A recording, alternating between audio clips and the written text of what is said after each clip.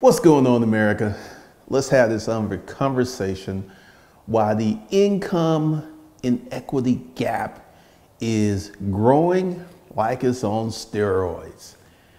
First of all, you got to understand you are where you are because of social conditions. And you have to understand that what your parents did or did not do set the stage for where you are in life economically. So if you've had parents like George W. Bush who were rich, who socialized George W. Bush, even though he wasn't quite that smart, there is no disagreement between Obama being smarter than George W. Bush. No one disagrees with that. But that's only part of the equation. That's only part of how this thing gets down, because one of the things you have to understand about income is the socialization of yourself. Whether you're socialized to be rich or you socialized to be poor, that is a very important aspect to where people are. So to help you go ahead and get a little different kind of socialization, go below, get 30 days to 2,500 and start your side business so you can understand a different level of socialization. One of the things that is happening, and this was a post on Facebook where I believe this guy won the lottery, and they asked him what he was going to do. And he said he was going to spend the money on the hookers and blow. And a lot of people virtually dapped this dude up. And this is to show you where many Americans are. Because I thought that was the craziest thing. You win the lottery and you're gonna spend all this money on hookers and blow. I thought that was completely stupid. I already said if I won the lottery, if I won like $500 million, I would be going out and buying real estate. I would be buying asset income producing situations. And just that whole conversation illustrates the id of America. Just like Trump could very well win. I don't care what the polls say, because America is America. And Trump speaks to the id of America. I don't care if Biden is 20, 30 points ahead of Trump. The only thing that matters is the 90 days before the election, and we got a long way to go before we enter into August, September, and October. So just buckle up, because Trump could get reelected, because his supporters are fanatics, and that is crazy. But going back to the Trump supporters and going back to the id of America, this is one of the reasons that we have to import certain talent. Because going back to the guy with hookers and blow, the id of America, we're not about intellectual pursuits. We're not about skilling up, because the reason that this gulf between those who have and those have, it's all about education. It's not about going to college and getting a history degree. It's about getting in a tech school and learning how to code, learning how to produce. Because one of the things that killed the American middle class was the outsourcing of our manufacturing base. And it used to be, you could be dumb as a pile of bricks and you can go work in this factory. And as long as you learn how to turn this wrench, you could work up. And this is when unions were big. So instead of you getting $5 to turn that wrench, the union got you $25 to turn that wrench. And then you met Susie, and you and Susie got married and bought a house and had 2.5 kids. And the union guaranteed that for turning that wrench, you would get up to $40 an hour. And then you wouldn't get a 401k, you would get a pension for turning that wrench, which got you your house. You had money in retirement.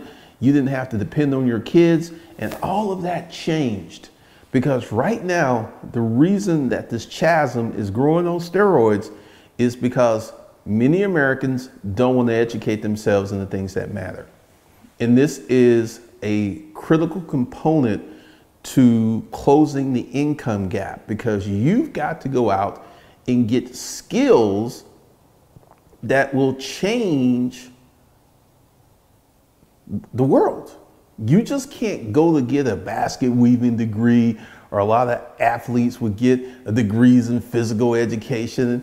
You going out and getting these nothing degrees is not going to help you in terms of income.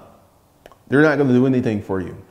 You would be better off going getting a coding certificate, learning how to run code, or an A+ certification, because this tells someone like, hey, he can do X, Y, and Z. Because the thing is, you got to look at where the disruption is happening, and it's happening in tech. And many people, going back to why we had to import technical talent, a lot of Americans weren't interested in getting math degrees. They weren't interested in getting electrical engineering degrees. They weren't interested in getting physics degrees.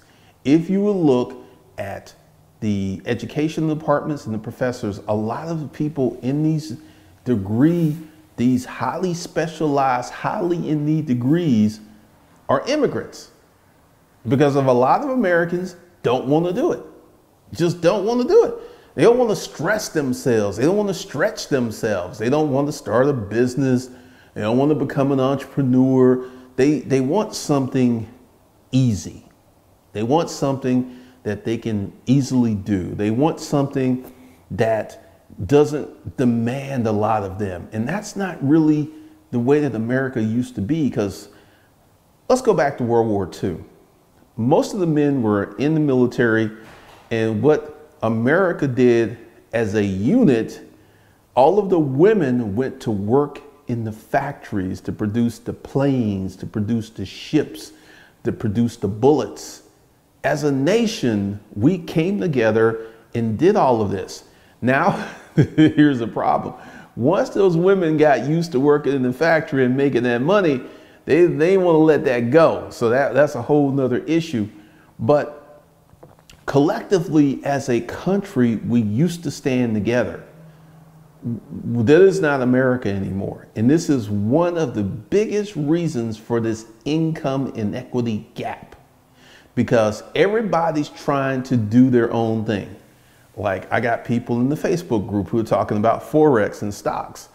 These people are not interested in creating a service or business that serves their fellow man. It's just like the housewives of Atlanta, which is kind of crazy since most of these chicks aren't even housewives. It's all about getting the most for the least. That has become the American way. This is why, you know, with the video I did earlier today about Rayshard Brooks, so many people are like, hey, you know, he should be able to fight the cops back. He should be able to get a taser. He should be able to do all this other stuff. And there ain't no reason to kill him. And, you know, once again, going back to the thoughts of that, which happened during the George Floyd environment. George Floyd was murdered, no doubt about it. And Rayshard Brooks came under the cover of George Floyd because so many Americans want to do whatever they want to do with no repercussions. I want to be able to say what I want to say. I want to be racist, but I don't want to lose my job. I want to be stupid, but I don't want to be censored. I want to say what I want to say. I want to be who I want to be, but I don't want no repercussions, like children. And in many ways, America is filled with adult children that don't want responsibility.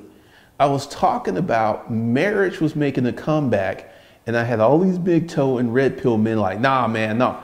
Men lie, women lie, but data doesn't lie. More and more people are getting married, and more people will get married. And many of you big toe and red pill men, you're going to be dealing with a single mother. You're going to marry a single mother, and you're going to have a blended family. And you ain't going to ever tell me this because you're going to hide and slurk away because, like, I did that. Yeah, I did that.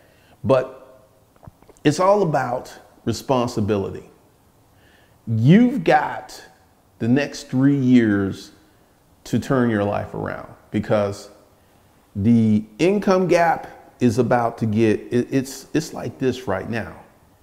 It's about to get like that, because people are not getting in the industries that pay money because they're hard. Let's just keep it a buck. People don't want to do the hard things.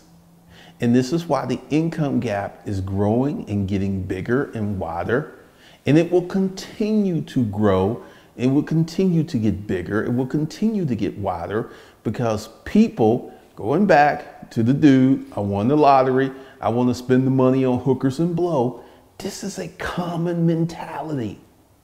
See, if you're one of the people who are watching this channel and you are trying to make some money and you're trying to build something, you will find yourself in a strange situation, because you will find that most of your friends are not like you.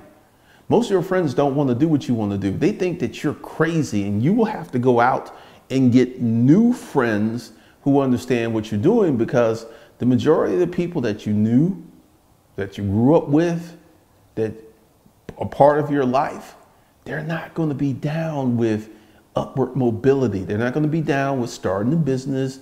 They're not going to be down with getting into tech. They're not going to be down with creating a business that serves. No. They're going to think that you're an alien. They're going to think you're weird. They're going to think you're strange, because right now in Florida, the coronavirus is escalating. In Texas, the coronavirus is escalating. And what are people doing? They're out and about living their lives.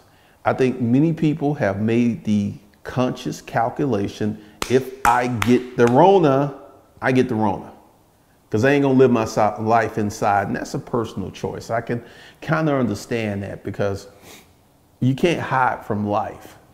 However, it's that same mentality why the reason that so many people are poor. And with this pandemic caused unemployment, massive unemployment, we could be literally right now sitting at 50 million people unemployed. That's never happened in America before. And many of these people are going to experience long-term unemployment, which is going to damage their future earning capacity for decades. So that within itself is going to create a wealth gap, because people are not, like, whenever I do a video talking about how to get money, it always gets less views than when I do a video talking about social issues. Why is that? Because people aren't interested in getting money. People want to be comfortable, but they don't want to work too hard. They don't want to put out too much. So this is one reason, and I know this, when, like whenever I put up a video talking about how to make money and stuff, it just doesn't do well here, but it does well at Savage Finance. And I'm going to give you a little insights on what's happened. There is a hardcore group of people on this channel who want to make money, who want to improve their lives. And those people have moved over to Savage Finance. And because of that genesis, and this is how YouTube works with audience development, because that audience is over there, they're attracting similar viewers, because Savage Finance already got 1,300 subscribers for the month of June. And this channel's only gotten 500, almost 600, because of the things I've been talking about, because of many of the things that I've done. And, it's a more cohesive unit over at Savage Finance. It's just a better audience in terms of the mixed matched audience I have over here. I got storage auction people, I got credit people, I got holding company people, I got business people. So over there, we're just talking about money and business and nothing else. So that audience is more cohesive, and that channel is going to grow very quickly. Thanks to my haters who were like, well, he started Savage Finance. It was literally 6 weeks old when you were talking your smickety smack smack. Now, what do you got to say? Oh, that's right, nothing, because the channel is growing and you've been proven wrong. But one of the things that you have to understand is you're going to have to make proper decisions about your life. And on Savage Finance, I have a video that many people miss. And this is one of the biggest financial mistakes that many people make, is there's no importance on creating a career. You can get a job, which is you're only gonna make so much money with a job. With a career, you will have advancement opportunities. And so many people go out and get a job, and then then the socialism comes in. Well, I'm working 40 hours a week. This should entitle me to a living wage. And I've done a video on that. You are paid upon how easy it is to replace you. You're not paid upon a socialist notion that, well, I work 40 hours, I need to be paid X amount out. It doesn't work that way, because the businesses that can pay the money, Apple, Amazon, Microsoft, they're all tech companies. These companies have the money because they're making money to pay the people very well. But Sam's Apple Cart doesn't have the money to pay his employees 20, 25, 30 bucks an hour. They don't make that kind of money. And this is one of the biggest issues that we have right now, because many people feel that because I work 40 hours, I should get, quote, a living wage. It's never going to work like that. Not as long as we're a capitalist society. We will have to go to a socialist society for that to work. And then we will see some crazy stuff, because look what's happened with the enhanced unemployment. You got people who like, I ain't going back to work because I'm making more work sitting at home, not doing anything. This is just a preview of what would happen if we were to UBI, which for many people is, you don't know, is universal basic income. If we were to have universal basic income, a large, let's say $2,500 a month. They came out with $2,500 UBI. We would have a significant portion of the population that would opt out of work. 2,500 bucks a month, I can pay my bills, I'm good. And they would just be partying and playing video games, living the La Vida Loca. They wouldn't work. They wouldn't have to. And I keep telling people, because many people will disagree, like, hey, we need universal basic income. And even the people who are pushing for universal basic income already know that a significant part of the population will opt out of work. They will opt out of being productive. They will be smoking weed and having sex all day. This is what a large percent of the population would do, because going back to the guy who won the lottery, hookers and blow. This is the highest ambition that so many people have, is to have fun. It's to be comfortable. It is to live a life of leisure. And let me tell you, if they mess around and start some universal basic income of $2,500 per month, you think people are rioting over George Floyd and Rayshard Brooks? You ain't seen nothing now. You will see cities burn if they started giving people $2,500 per month and then try to take it back. You would see cities on fire, because luxuries once tasted become necessities. People like, you cannot take my universal basic income. But this is one of the biggest reasons that we have the wealth gap, is we have an ambition gap. We just don't have a lot of people who want to step up to the plate and do more. That's where it starts, because I'm the product of a single mother. I ain't supposed to be doing what I'm doing, but see, I made a choice. I decided that I was going to make some money. I decided that I was going to, because essentially I've transcended lower middle class, poor to poor to middle class to upper middle class to rich. So that's poor. I've transcended 5, 6 levels because I made a decision. And I started doing the hard things like creating a business, creating products and services. For those of you who are at Savage Finance, there's going to be a whole suite of products that are coming toward the end of the month. And there's the first one is going to be Ultimate Money. And I'm just going to break down all of the specific questions I've been getting, because you got to manage your money. That's another reason that we have the wealth gap.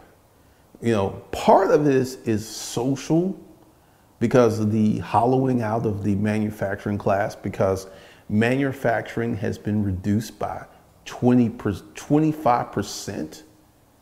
And this has killed the pathway. Because like I said, you could be dumb as bricks, and you get you a factory job and do the unions and every other thing, literally be making 25, 30 bucks an hour for turning a wrench.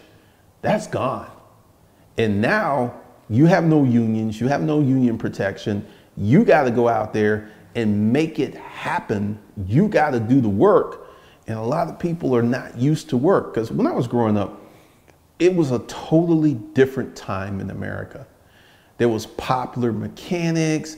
There was all of these, there's Reader's Digest. There was these periodicals that prompted you to do something, to create something, to be gainfully employed.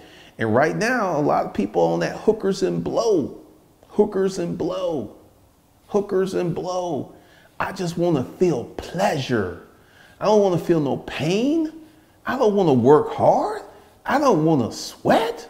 I don't want to flex my mental muscles. What are you talking about, Glendon Cameron? I just want my hookers and blow. And here's the thing, like, let's do this exercise. Let's talk about you. If you won the lottery, what would you do? You can put it in the comments. If you won the lottery, what would you do? Be honest. Would you get hookers and blow, or would you get yourself some income producing property or assets? Because the id of America, which is important, like I said, unless Joe Biden gets really lucky, Trump's going to win again. You know, we've seen this show again. We've seen this show. Hillary was supposed to win and all this other stuff. And you got to understand, Trump speaks to the id of America like no one who's ever run for office has before. He speaks to the id. Recently, he'd had a campaign and he was talking about they're taking down our monuments, because he knows that a lot of America is racist. He understands, but this conversation is framed as they're taking down our monuments, they're taking down our heritage. Anyone that knows the history of many of these monuments, they weren't put up right after the Civil War. They were put up decades after the Civil War. Most of these monuments were put up decades, 30, 40, 50, 60, 70, 80, 90 years after the Civil War. The sons of the Confederate, the daughters of the, all these groups came long after the Civil War. And also, when does the losers get pride? The South lost the war. Why are there cookies and cupcakes and punch and cake for the losers? So understand that as long as you are a typical American with no greater ambition than hookers and blow, your income gonna be what your income gonna be, unless you are someone who partners up with a very ambitious partner. There are many hobosexuals out there who are hooking up with productive and gainful and ambitious women. Never in my life have I seen this, and this is something a friend and I used to talk about all the time, was the number of men who were living with women. Never have I seen anything like this before in America, and that number has grown. Right now, you're going to have a dude who's going to be 6'2", he's going to have a six-pack, and he's going to have limited intellectual capacity, and he's going to be with a, wait for it, a fat chick. He's going to have a fat girlfriend, a fat wife, because she makes money. This is the id of America. Men used to be socialized to go out and kill dragons. Not so much anymore. Men are being socialized to be wusses, to be punks, to be little pussies. That's why men are being socialized. And the women are like, hey, I don't really like this new type of man. I really don't. But, you know, everyone gets lonely. So this fat chick is going to take this 6'2" dude with a six pack, and she going to have him, let him slide his slippers under her bed because she lonely. You know, this is what's happening. It's all about ambition. It is all about the id of America. And we right now have such a lower level, lower expectations, and everyone is seeking comfort. This is why these stimulus check videos are doing so well. I mean, I started doing research into it, and you know, there's stimulus check update Facebook groups with 200, 300,000 members. This only started 3 months ago. So many people are looking for socialism because they don't want to take care of themselves. And this is going to happen, man. This is going to happen. It's going to happen. And it's going to be crazy. So the America that we exist in today is going to be radically different 10 years from now. Maybe it'll be better, maybe it'll be worse, but the pathway that we're on is going to be way different. It's going to change a lot, and get ready for it. So that's all I got for you guys. Be sure to check out this next video.